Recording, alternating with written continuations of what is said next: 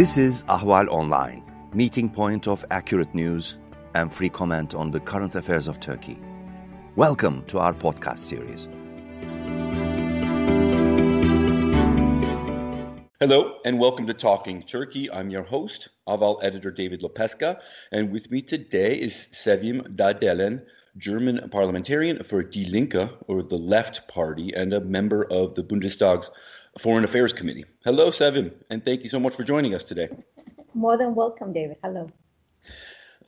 We are speaking on Tuesday, August 18, a day after the defense ministers of Turkey and Qatar met with Germany's foreign minister in Tripoli, Libya, to discuss a possible ceasefire deal to end Libya's 9-year civil war.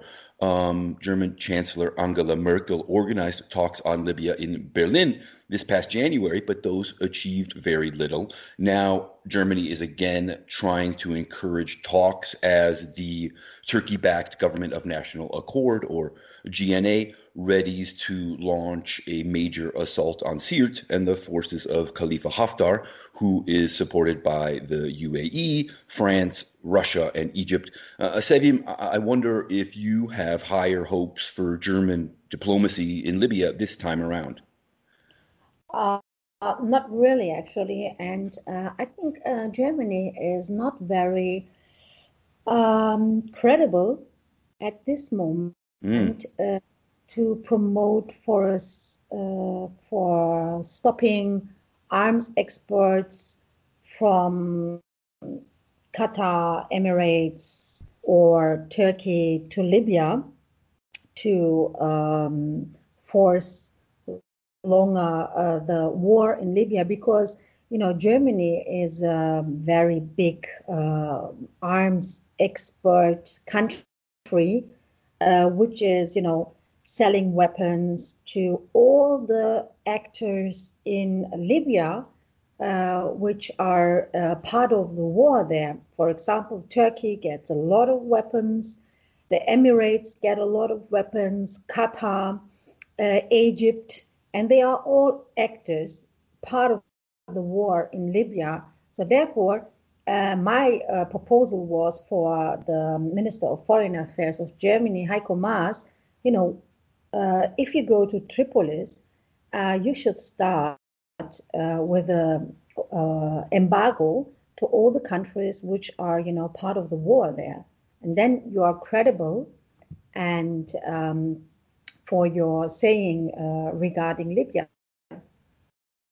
Right. In June, you wrote an article pointing out that in 2018, at least, I'm not sure if it's still the case, no country purchased more German weapons than Turkey. About a third of all German weapons exports were to Turkey. After Ankara launched its military offensive against the Syrian Democratic Forces, or SDF, last October, Merkel vowed to stop all weapons exports to Turkey. But you pointed out in your article that this ban did not apply to maritime weaponry. So that basically means Germany has continued to arm the Turkish Navy and in effect, support Turkish aggressions in the Eastern Mediterranean and, as you say, in Libya. In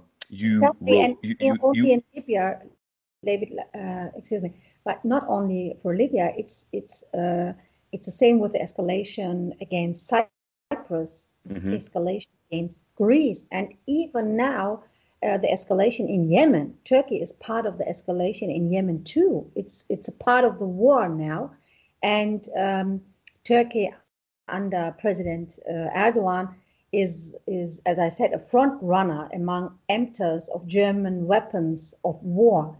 As you said, last year, 2019, Turkey received weapons worth 345 million euros from Germany. That means that every third German-made weapon was destined for Turkey. Already in 2018, Turkey was a record holder among the recipients of German weapon exports with 243 million euros. And as you said, after the invasion of Turkish troops in northern Syria, alongside with jihadist groups of Al-Qaeda and Free Syrian army and whatever, all these jihadist groups, these terror groups. Who have faced accusations of war crimes, I should say, yes. Yes, of course, and who are in the West, the so-called freedom fighters, in Western territories, in the US or in the European Union, they talk about these jihadist terrorist groups in Aleppo or in Idlib as if they were freedom and human rights fighters. But actually they are terrorist, Islamist, jihadist groups. And this invasion of Turkish troops alongside with these terrorist groups, that was and is in violation of international law. And the renewed expulsion of hundreds of thousands of Kurds, Yazidis, and Christians in autumn of 2019, the German government had officially ordered a stop to arms exports to Turkey. Chancellor Angela Merkel, for example, had assured the Bundestag in the German parliament on October the 17th last year that the German government would not supply arms to Turkey under the current conditions. But in fact, that pledge only applied to weapons that could be used in the war against Syria. Military equipment in the maritime sector, they said, was excluded from this arms export stop. And against the backdrop of the maritime escalation of Libya, Cyprus, and Greece, I think it's very irresponsible to do this politics. After all, Turkey, which has been provided arms by the federal government, is one of the countries that are fueling the Libyan conflict with arms supplies, mercenary troops, and military advisors. The Turkish Navy is securing illegal arms supplies to the Muslim Brotherhood government in Tripoli, and has already targeted ships of the European Union's mission, whose mission is to oversee the United Nations arms embargo. And Erdogan, the Turkish president, is forcing a geopolitical conflict with the European Union member states, Cyprus and Greece, with test borings for natural gas explorations in the Mediterranean Sea. That means even if the German government would only give arms exports to Turkey for the maritime sector, it's just, absolutely scandalous and irresponsible regarding this escalation in the Mediterranean Sea. Let's say Germany did halt all arms exports to Turkey. What might it do? What might Germany and the European Union do to better encourage negotiations on Libya as well as on the Eastern Mediterranean and between Greece and Turkey? Those are talks that Germany is also trying to encourage. What might be done to better encourage those talks and move them forward? Well, first of all, we have to see, why do we have the situation on Libya? It's because of the aggressive intervention by France, by the US, and the NATO. The NATO intervention is the reason for this mess in Libya, like it is in Iraq or wherever, in Afghanistan and so on.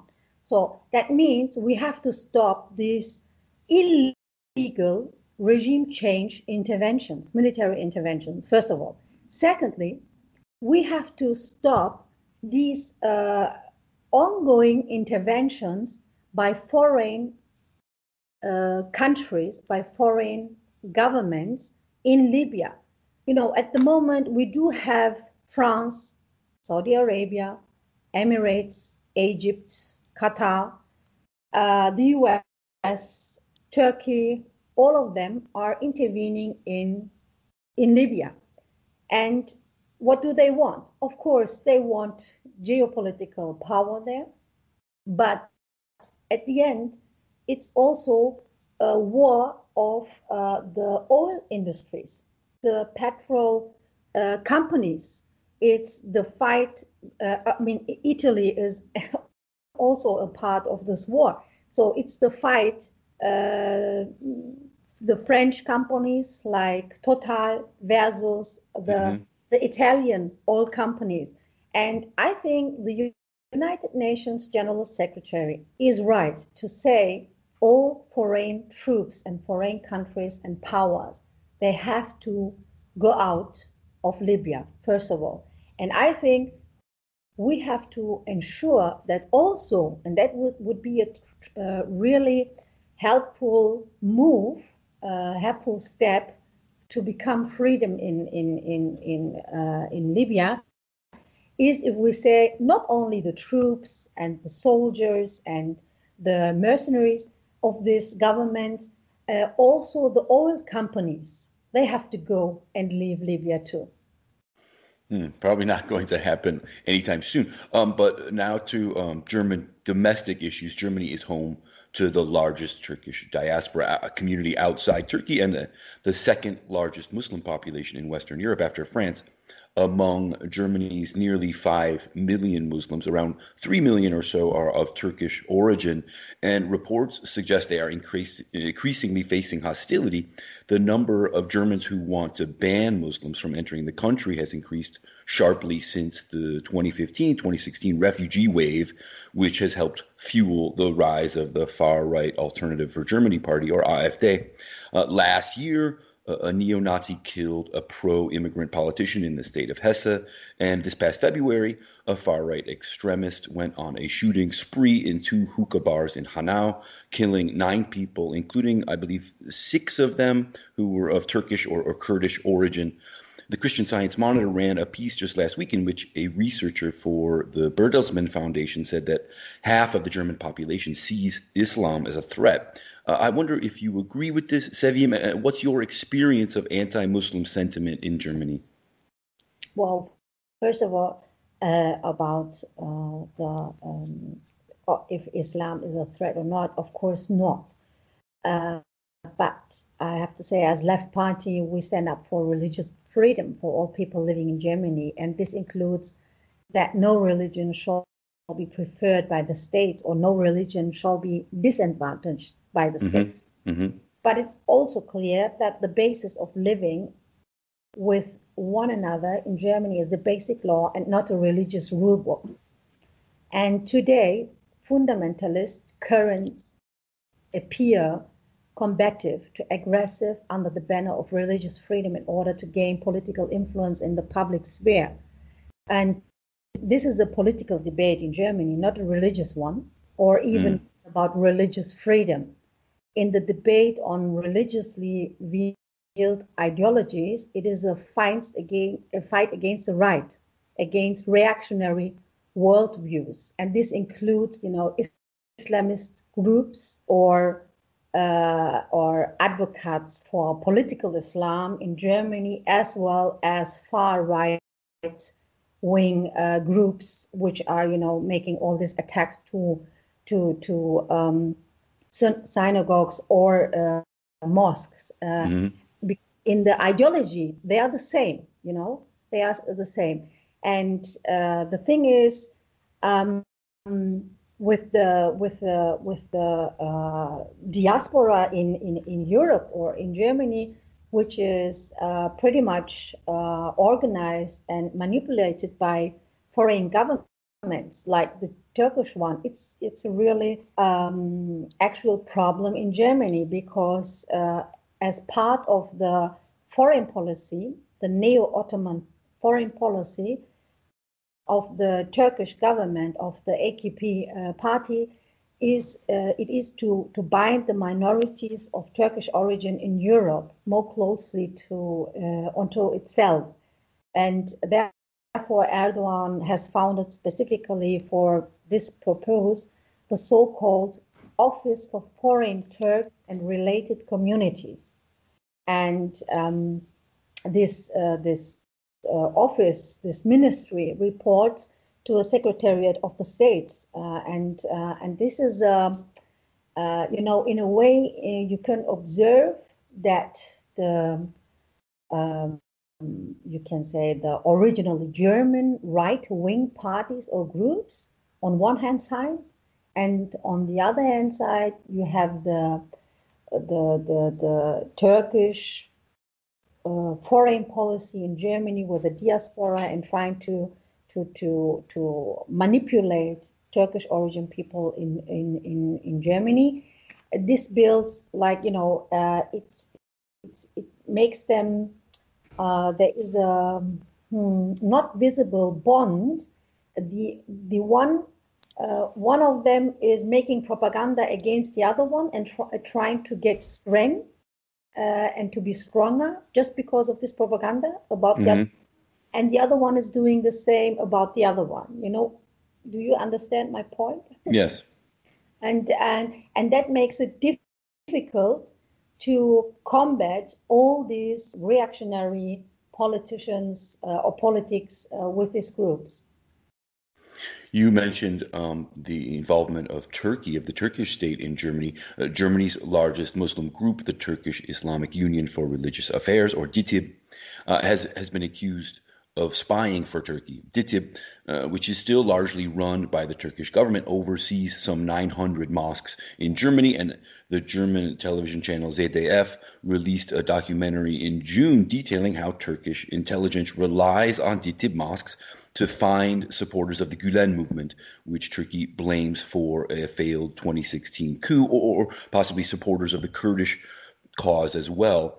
Some 10 to 15,000 Turkish citizens fled to Germany and other European states and the US as well, but that many fled to Germany after the 2016 failed coup. And President Erdogan himself has said Germany is hosting thousands of terrorists, he called them. I wonder, what is your view of DITIB and of Turkey's influence within German mosques and among German Muslims?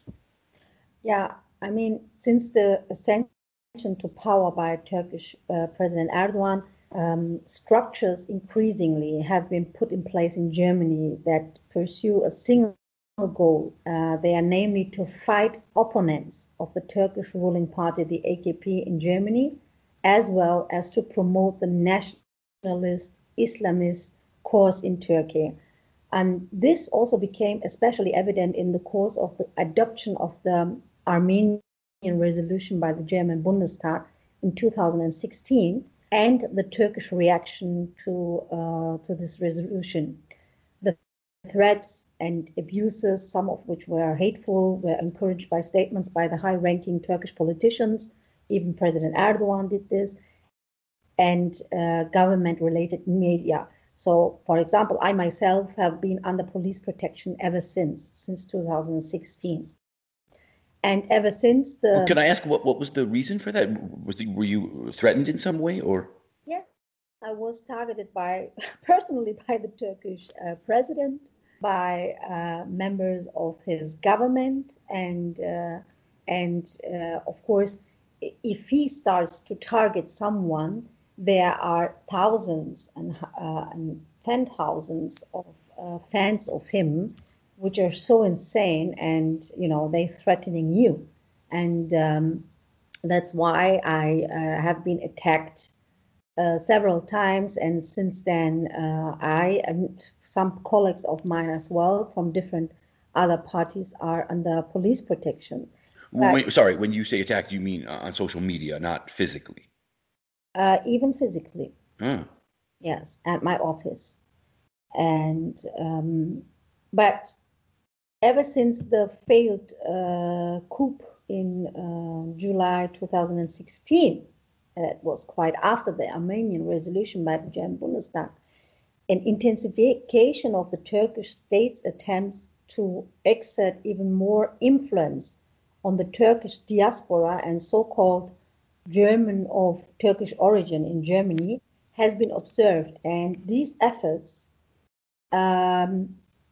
emanate from the DITIB, among others. The association of mosques is structurally and directly linked with personnel of the Diyanet. This is the Presidium of the Religious Affairs in Turkey, which reports directly to President Erdogan, and the imams sent by Diyanet to German mosques are paid by the respective Turkish consulates general. So DITIB imams have gathered information in German mosques on behalf of Diyanet about alleged followers of the Gülen movement or some other opponents. And the prayers in DITIB mosque prayers are said for the victory of the Turkish army alongside the Islamist murder gangs in northern Syria, for example, and children are harnessed with uniforms and rifles for war games.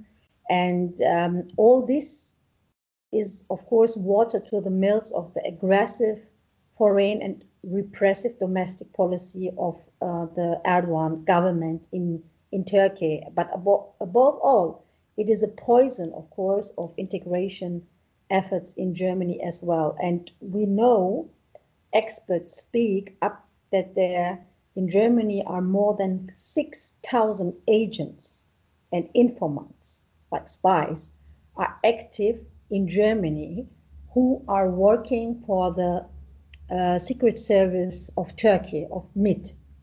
And in addition to this, there is a lobby organization, the Union of International Democrats, or the fascist group Green Wolves, and also gangs like the Ottoman Germania, which are directed by the Turkish government as well. And we know that, for example, in March 2018, Erdogan's Secret Service kidnapped 6 suspected Gülen supporters in Kosovo in a commando action and abducted them to Turkey. This has also been done in other countries, yes. Yes, in other countries as well. So the thing is, they do have a very aggressive foreign policy, very aggressive, violating international law, of course, and they abusing Interpol as well. Well, to that point, that leads a good lead into my next question. Exiled Turkish journalist Can Dündar, who was also in Germany, in Berlin, wrote an article for the Washington Post last December detailing how Turkey has in the past arranged operations against dissidents abroad, particularly Kurdish figures. The title of the article was Erdogan has issued a license to kill, and Dündar argued that Turkey was plotting to assassinate Turkish dissidents abroad. I wonder if you read this piece. I wonder if you think that's a realistic possibility and even something that maybe you fear. Well, it's more than realistic. I think it's very likely too, because I am very much in contact with the German government, the Ministry for Interior Affairs, and the services of them. And we know that there are a lot of really threats and danger for prominent, like not everyone, but prominent, popular opponents who are living in Germany and are doing politics as well. I mean, Can Dündar, he came to exile. He's a friend of mine. He came to Germany, but he is not silent. You know what I mean? He's not silent. He's doing politics. He's doing his projects, and he's still criticizing the Turkish government, and that's why he is in danger, of course. And there are a lot of other persons who are in danger as well. So it's very realistic, and I think it's very likely too, as far as I can see it from all the information I've got, and because they do have the structural, the infrastructure. It is already here in Germany and in the European Union member states of the Turkish Secret Service and all their possibilities. Just a last question before I let you go. We talked about DİTİB and Turkish influence among German Muslim communities. The German government has sought to eliminate or significantly reduce Turkish influence on its Muslim communities, notably with the launch last year of a domestic imam education program. I wonder, what are your thoughts on that initiative and of Germany's kind of broader efforts to reduce Turkish influence? Well, I think there should be zero tolerance for Erdogan's anti-democrats, and zero German tax money should be allotted, as is intended, for Turkish schools to open in Berlin, Cologne, and in Frankfurt. And even the cooperation in some areas of Germany, we have a federal system, so some states, they still work very strongly with DTIP. I think it's scandalous, and there should be no tolerance and no cooperation at all. Actually, we have to prove if this thing. It's a really weird thing that DTIP is not just a mosque. It's not just a religious thing. It is a political thing. And they are using political power here. And this kind of thing, we do not have this with other religion, because they do have more than 900 mosques. The imams were paid by a foreign country and foreign government. It is not just paid, it is totally, strictly controlled by a foreign country. And, these are representatives of a foreign country, of a country abroad, because the chief of DITIB in Germany, he has a diplomatic status, he has a diplomatic passport. He is a representative of the Republic of Turkey. He's not a representative of a religion. So therefore, I think the whole construct, we have to prove this, if this is really something which we have to have in Germany. And the thing with the Imam education program, the German government is, from my point of view, completely wrong in its dealings with Erdogan and with the Mosque Association, with DITIB, even after it has been revealed that DITIB imams are working as informers, as spies for Erdogan. The federal government has issued hundreds of work visas for new prayer leaders from Turkey.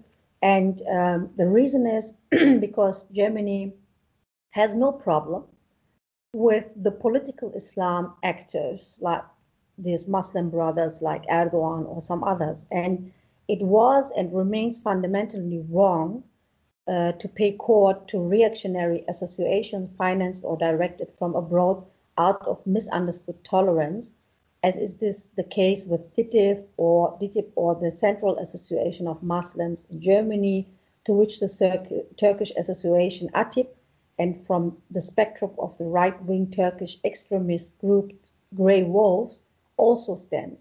And I think it is fatal and dangerous that the federal government should seek the cooperation of forces that stand for a conservative to reactionary interpretation of Islam, while, and this is very important, while liberal democratic Muslims are being marginalized by government or some other groups. We have to, so I would say we have to strengthen the secular Muslims, the Democrats, the liberals, but not these reactionary troops of a Muslim brother like the Turkish President Erdogan. So what do you think the German government should do, though, about DITIB? Should it be outlawed? Should it be forced to restructure and disconnect from Turkey in some way?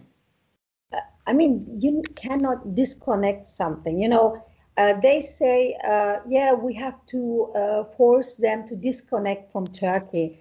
This is like if I would say I have to disconnect the German embassy in Turkey from Germany.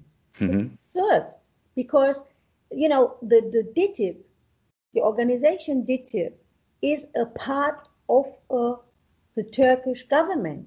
They are representatives. Like I said, they are diplomats. And so if you do want to have a mosque or religious building where Muslims can come and pray, you should, make a cooperation with a really religious organization and not a political one. This is a political organization. That's why they work for the Turkish president. That's why they spy for him, because they get the order of them, and that's because and that's why they are paid by them.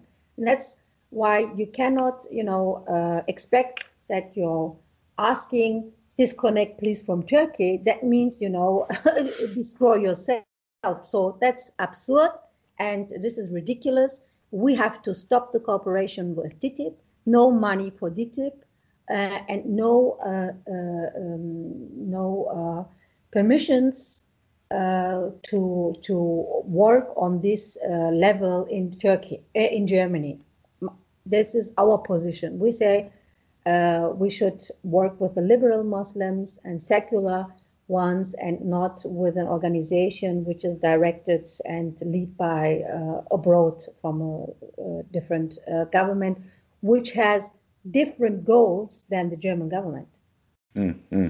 I'd love to talk about it more, but I know you have to go. Sevim Dağdelen, German parliamentarian for Die Linke, or the Left Party. Thank you so much. It's been a real pleasure talking to you. More than welcome. Thank you very much.